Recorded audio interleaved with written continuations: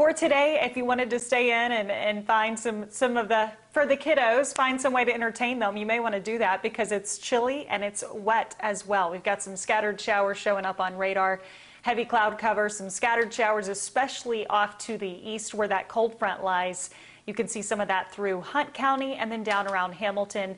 But overall, not a widespread rain event, so that's some good news for the morning drive.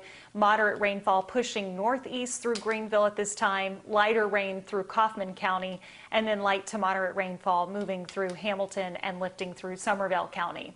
So through the rest of the day today, the trend will be for our rain to actually taper off. And as we get into the afternoon, I still think we're talking about more of a gray sky than not. There could be some late afternoon breaks in the clouds, but overall pretty cloudy setup, although we will see some drier conditions as well.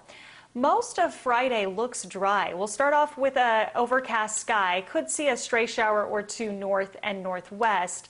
I think, though, generally we're seeing a dry forecast and even adding some sunshine by very late in the day and clearing out overnight.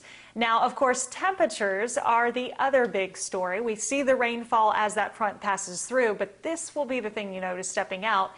50s showing up, 54 for Fort Worth, 57 in Dallas. The only reason we have a couple of 70s is because that cold front, it is the slowest cold front. It is still trying to work its way past Mineola and Tyler. So that's the reason for the difference there. But for most of us, this equates to about a 20-degree difference from yesterday morning. By the way, we do have a new record morning low for today. With our 55 degrees that we hit at about 3:30 a.m. this morning, so it breaks the old record of 56. This is the fourth earliest that we've hit that number of 55.